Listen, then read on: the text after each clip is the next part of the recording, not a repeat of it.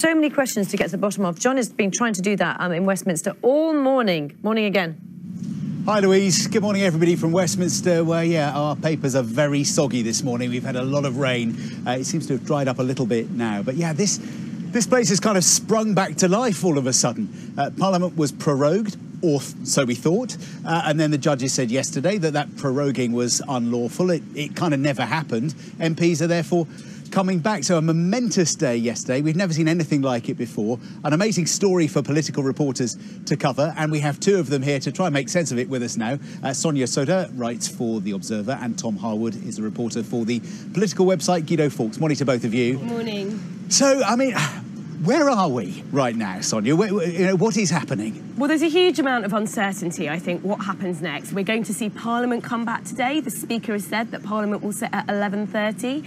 I think you're going to see opposition parties table urgent questions to the government. We're certainly going to be hearing from Michael Gove. I think we probably will actually hear from Boris Johnson as well. He got on a plane back from New York at 4 o'clock this morning. But the really big question, I think, on everyone's minds is, are the opposition parties going to table a vote of no confidence in Boris Johnson this week, or are they going to wait until after mid-October, when Boris Johnson will have had to have gone to the European Union to ask for an extension? It's another law that opposition MPs have passed, if he hasn't got a deal. And all the signals this morning are that Labour, for example, are saying they don't want a general election now because it might risk a no-deal Brexit on the 31st of October, and the country just isn't ready for it. So we have to wait, we have to get that extension. As soon as we've got that extension, Labour will want to see a general election. Tom, is that your reading of it as well? I mean, do you agree that that's kind of where we are, regardless of your politics? I think that's generally right. I don't think we're going to see a vote of no confidence immediately. In fact, we're probably not going to see one until late October, when Parliament wouldn't have been prorogued anyway. So what a lot of people are asking now is, what is this for? This extra few days now that Parliament has secured through very expensive legal tribunals. How is this actually going to help? What are they going to do now that they haven't done for the last 3 years? And I think what Brexiteers are really thinking now is, all that's going to happen is that the opposition parties are going to try and embarrass the government, might ask a few questions, but in reality aren't going to do very much with it. I don't think that's true at all, actually. First of all, opposition MPs are a bit worried that this law that they've passed, mandating Boris Johnson to go and ask for an extension, might not be completely watertight. So I think in the next couple of weeks, you're going to see MPs try and tighten that up. They thought it was very important they should do that. That's one of the reasons why this case went to the Supreme Court. But quite aside from that, there's a really important principle at stake here. What we've seen is a Prime Minister lost his majority, crashed down to -42, no mandate from the country, trying to do something that Parliament didn't want him to do, and he just shut it down for 5 weeks.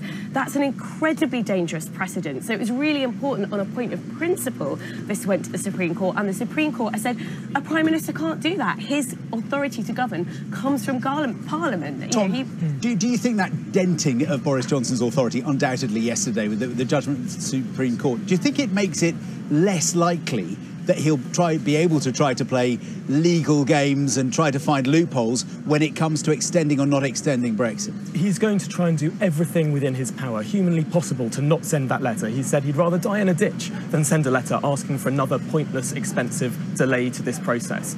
And actually, I think what's quite interesting about this is that his standing within the country is probably rising as it's falling within Westminster. This judgment from a lot of judges that people can't name and haven't really heard of before is going to play even more into that narrative coming from Number 10, that this is politicians against the people. This is Boris versus the world. If he can't deliver Brexit on the 31st of October, though, that standing in the polls might take a kicking, mightn't it? That is the danger for Boris Johnson, that Nigel Farage is breathing down his neck, and then all of a sudden Boris Johnson is the Prime Minister who failed to deliver Brexit. Well, it might, but I don't think he would be the Prime Minister at that point. We've heard how much he wants a general election. He's asked Parliament to vote for it 2 times, and Parliament has refused to vote for that election, which is quite ironic considering they're saying that they're more representative of the people than the government is. But ultimately, I don't think Boris Johnson will ever send that letter. He will never be the Prime Minister to delay Brexit. He'd rather resign. So, Sonia, just talking to opposition parties here today, how much planning and coordination is going on. I mean, in a way, they've got this victory at the Supreme Court, but you don't get the sense that they really know what to do with the time they've now been given. I mean, I think there are some clear ideas about what the time could be used for. The question will be, there's going to need to be a lot of behind-the-scenes coordination, negotiations. For example, if you're going to bring a motion of a vote of no confidence, you need to be absolutely clear that there is a temporary Prime Minister that all the opposition parties will coalesce behind. So you're going to see lots of those sorts of talks happening over the next 2 or 3 days. I think it's absolutely right at this critical time. I mean, the country is in a political crisis. We could be looking at crashing out disastrously on the 31st of October. Oh, apologies.